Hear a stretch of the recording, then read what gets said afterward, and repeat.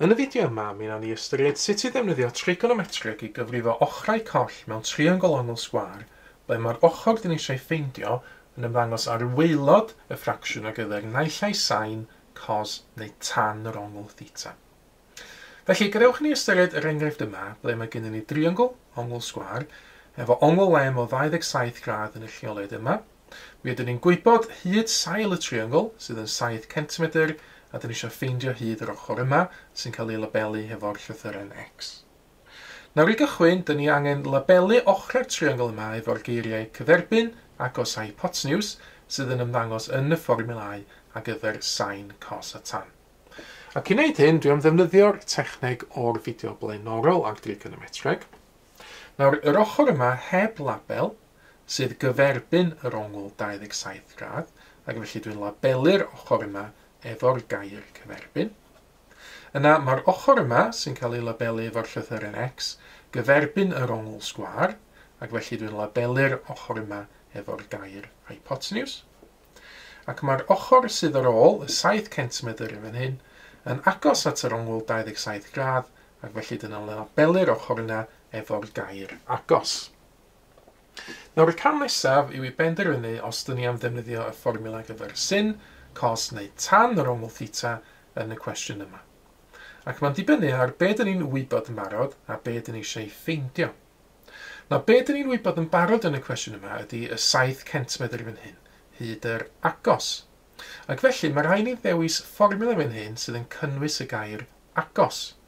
Dydy sin felly ddau byd iddyn ni, dydy sin ddim yn cynnwys y gair agos, ond mae cos yn cynnwys y gair agos, a hefyd mae'r tan, fformula tan, yn cynnwys y gair agos. Felly, ydyn ni'n defnyddio cos neu tan yn y cwestiwn yma? Wel, mae'n dibynnu ar be dyn ni eisiau ffeindio. Yn y cwestiwn yma, dyn ni eisiau ffeindio hyd yr X fan hyn, sef yr hypotenuse.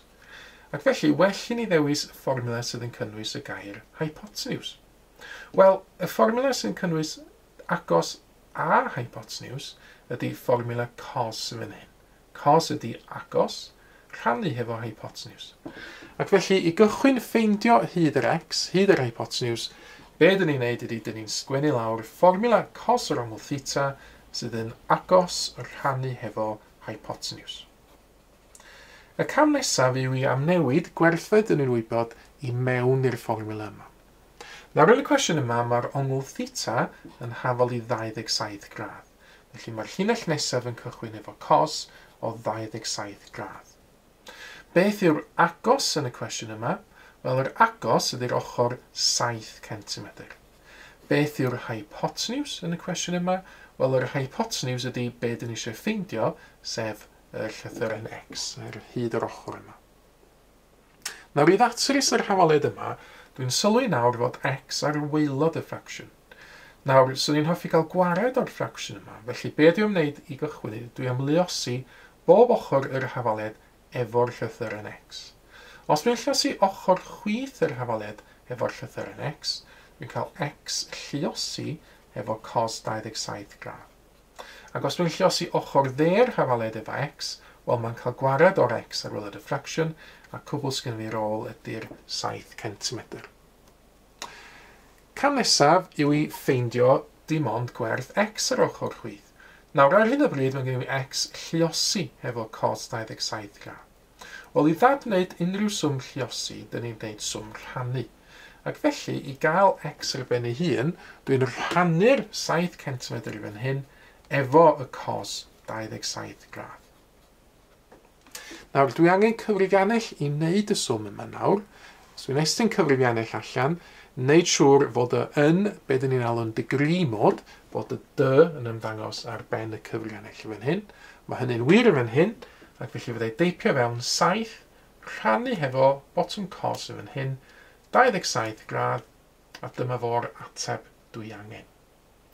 Nawr, os dwi'n cwestiwn yn gofyn i chi dalgrynnu mewn ffordd penodol, dilynwch y cyfarwyddiadau yna.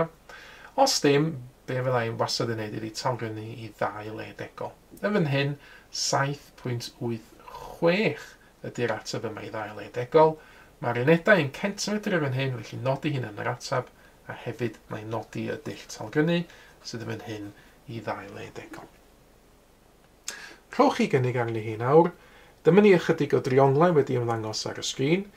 Ceisiwch ddefnyddio trigonometreg i gyfrifo hyd yr ochr x ym mhob achos. Ar ôl i chi roi cynnig arni hi, cymharwch eich atebion wedyn yn erbyn yr ei cywir sydd erbyn awr yn cael ei dangos ar eich sgrin. Mae mwy o fideos adolygu ar gael ar ein sianel YouTube Adolygu Mathemateg. Am y newyddion diweddaraf neu holi cwestiwn, dilynwch ein cyfrif trydar @mathemateg. Neu ewch i'n gwefan www.mathemateg.com am fwy o adnoddau adolygu.